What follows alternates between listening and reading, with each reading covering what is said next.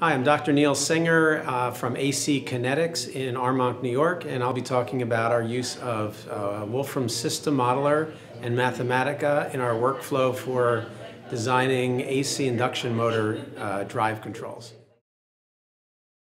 I'm Neil Singer, and I want to give a shout out to Ken Pash, who worked with me on this, but I'm going to be talking about using SystemModeler and Mathematica to rapidly build hardware control systems. So basically, a little background about who is AC Kinetics. So we're an independent engineering firm. We're a group of MIT-trained PhD engineers, and we have about 25 years of working together. And we started out in machine vibration and control software. So we've done a lot of licensing over the years in area of residual vibration reduction, motorized equipment, no-sway cranes, where we control cranes that are handling nuclear materials and other high-cost payloads. We also we're on hundreds of millions of hard disk drives doing the acoustics and also the speeding up drives, and we've developed this nonlinear optimization technology. And so what we used it is to do on AC induction motors. We said, okay, induction motors are used everywhere through industry, and 45% of the world's energy winds up in a motor somewhere. So all the energy produced in the planet winds up, 45% of it winds up in a motor. So we entered into a joint development agreement with Koch Industries, and these are some of our previous licensees. And anyway, so I'm going to jump into how we use SystemModeler in our workflow. So first thing we do is we use it as a proof of concept, as a digital twin for our software verification. And then more recently, I'm going to show some equation derivation. So here's an example of a prototype drive. This drive is capable of runs at 700 volts and is capable of delivering 900 amps. Okay, we run it at 5 horse though, which is much smaller. It's a serious drive. So we use SystemModeler to verify it. And so this is what we do, is if you look here in the center, there is our C API. So we check out the API, and now what we can do is we can verify it with SystemModeler, make sure it runs, make sure we didn't make any mistakes or any problems before we run it at 700 volts. Now take that same code, pull it out of the repository, compile it in the hardware on an embedded processor, and it will run. And that's the idea, is not a single line of code changes. We run it on SystemModeler, and then we turn around and we run it in the physical hardware. So to give you an idea, I increase the size of my mouse for the presentation. So this is an example of a model we run in SystemModeler. This block here is our C code. You can't see it here, but it's our C code. And we have an inverter and a motor, and we can load it up in various ways. So I'm going to actually show this in SystemModeler. So here's a motor system, and our software is running it. And I want to do an efficiency map with this. So we run these efficiency maps in the real world. So here I've taken the model, and I'm pointing. This is in Mathematica. I point to that model. I say these are the speeds I want to run. These are the loads I want to run. I wrote this little function to create a speed load table. So here's a table that was created, and then I export it to a file. And then that file gets read in by SystemModeler. And here we run the model. I can, if anyone wants to see how long it takes, it runs at about real time. So it's about 45 seconds, so I'm not going to spend the time on it. And we pull back the results. So here we just load the results right in from SystemModeler right into Mathematica. We can plot them. There's our load profile. There's our efficiency profile. And now what we can do is say, okay, hold on. I clicked in the wrong spot. Next slide. Okay, so here we can plot an efficiency map. So I made a little function here that we use the same function we use for plotting our real efficiency maps. This is a digital generated or a SystemModeler efficiency map. You can see the shape of this, and this is a real one from hardware. So you can see they're pretty similar.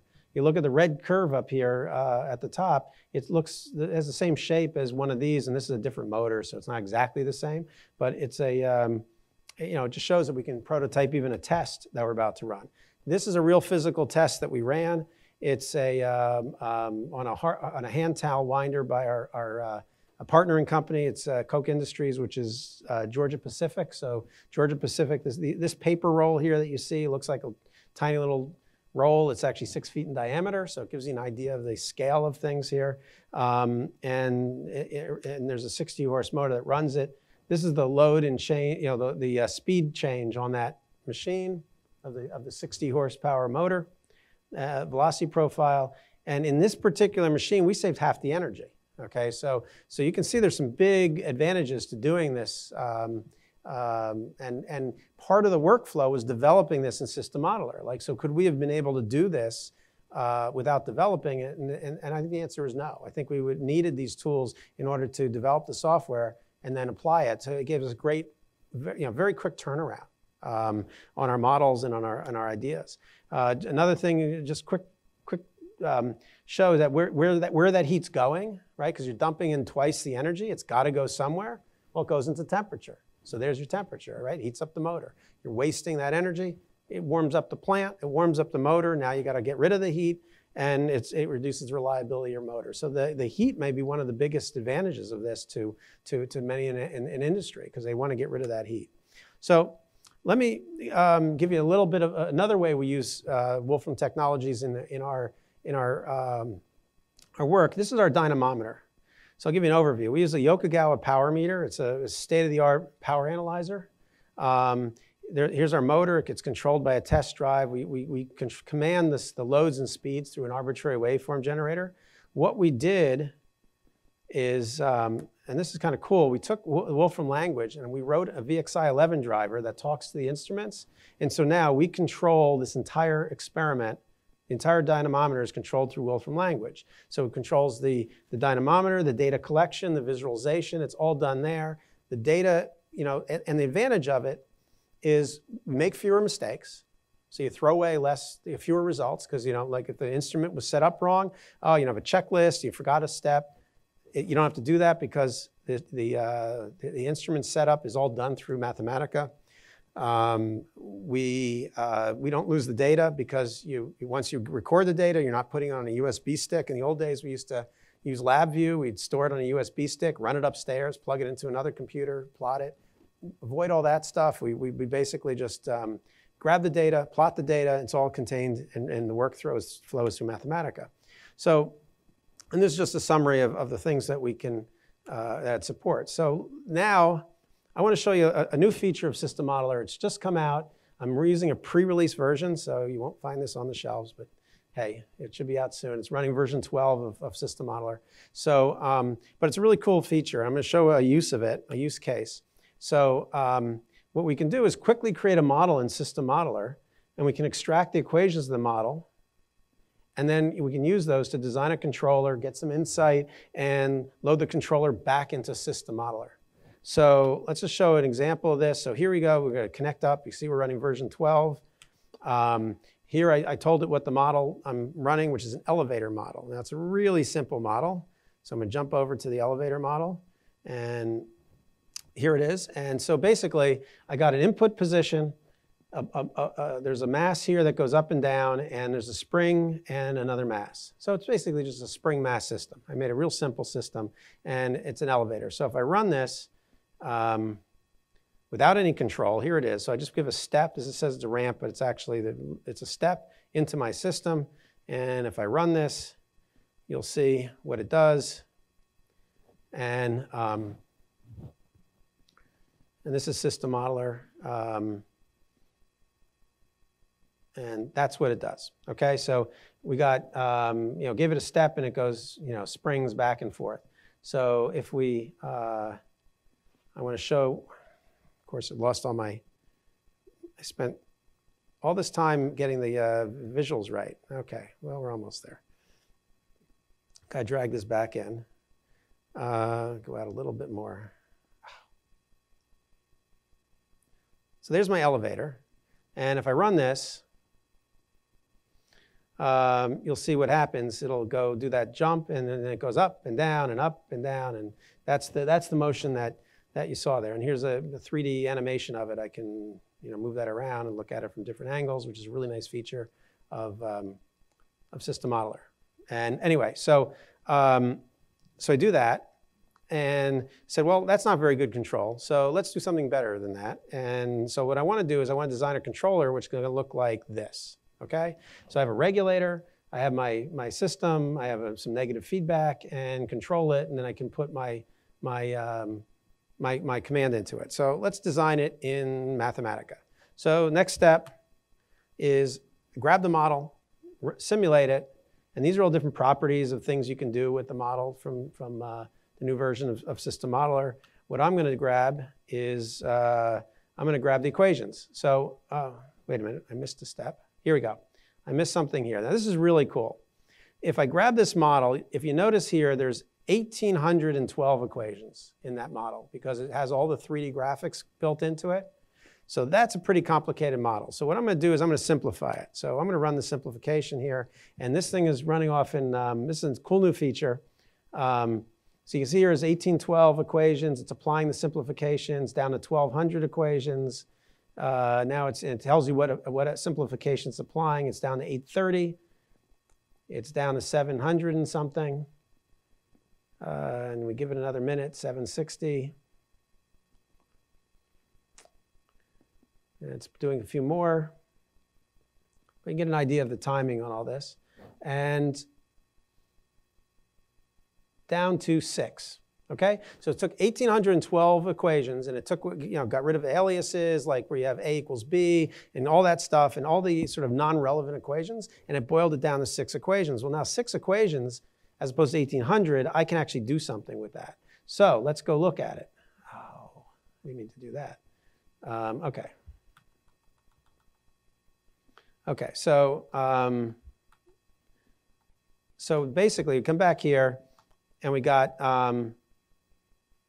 okay, so here we go. There's our equations. So we got 6 equations. There's 4 differential equations and 2 algebraic equations. So you got got them in Mathematica. We can now do things like look at the operating point and the parameter values. We can go ahead and put in the parameters into the equations. We can look at where the variables are in the expression. We can look at inputs and outputs. So you have all this equation available. So now let's design something with it. So I said, let's linearize it and get a state space model.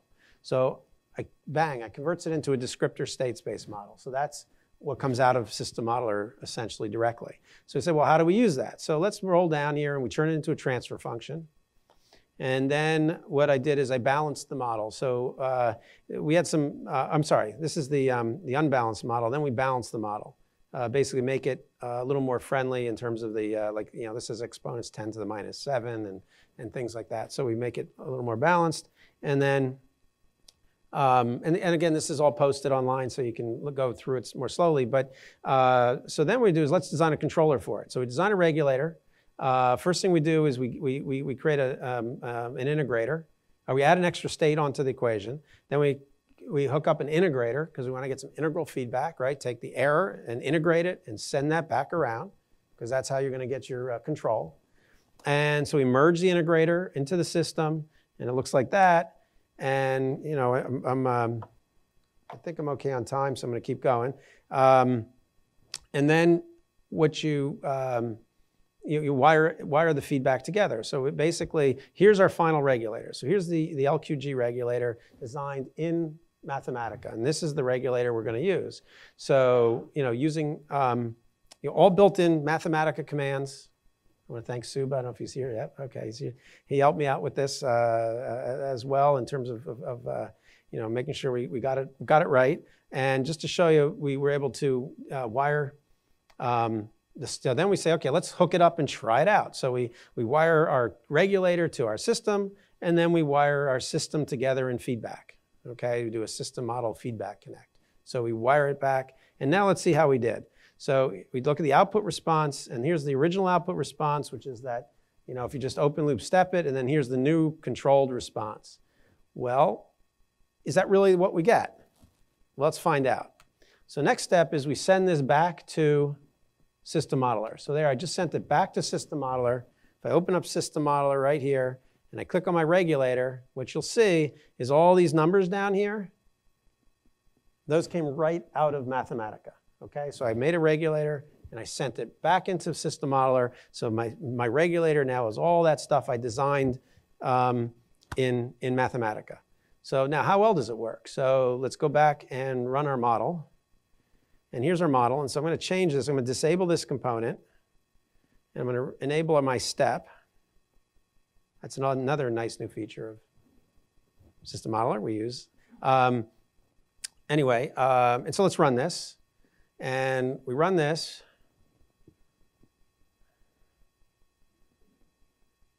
And we look at the response, and there we go. It looks just like we had hoped. You know, actually, it looks very much like the response we got in Mathematica, or predicted in Mathematica, right? If we scroll down here, that response, a little bit of overshoot, comes right in, and we get the same response. A little bit of overshoot, comes right in. And if we want to do be a little nicer, is we can go back here, not back here, back here, and give it a, go back to our ramp. And re-enable this component. Okay. Actually, before I run it, let me show you just the response of the other one, the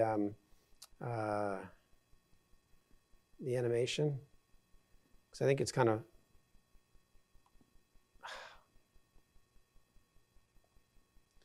Okay, sorry about the scaling here. I should have done this. Okay, so here's, you'll notice the step response is going to be a little weird because it's going to do a little jump up in here in this part. See how it, for the step response, that it sort of did a jump and then that's how it did the step response. Now let's actually do the ramp. And you can look at the ramp response and run this again. And you'll see now it tracks a ramp. And the response is really nice. So there you go. So it looks really good. And if I look at the animation, we can run that. And I had to go find a nice elevator-looking thing online to put in my graphic. I found a 3D model. Very nice. Actually, I first had problems because it had glass walls to it, and the image dark. So I was like, anyway, so that shows how that works. So now if we jump back, you know, so that just, and so the idea of showing this was just to say, hey, look, you can do these designs right there. You know, you can take the equations, you can then process them. You can look at, you know, oh, what happens in steady state? Well, set my derivatives to 0. And let's look at what the steady state behavior of the model is. I got the equations. And you really can't do that with other Mathematica implementations where you actually can draw these models, right, graphically like this, and then say, hey, what are the equations that are underlying that model? Because when you draw them graphically, you lose the equations. When you do them, you know, most of the time we say, let's start with basic principles and start formulating the equations, but you lose the ease of using the model, of wiring it together. So now you get the best of both worlds. You can wire it together really easily, and then you can get your equations out, and you can get some insight into what you're doing. So let's see, I think we're almost done. That's it. So we're pretty much done. I kept it on right in time. Okay, so any questions? That's it.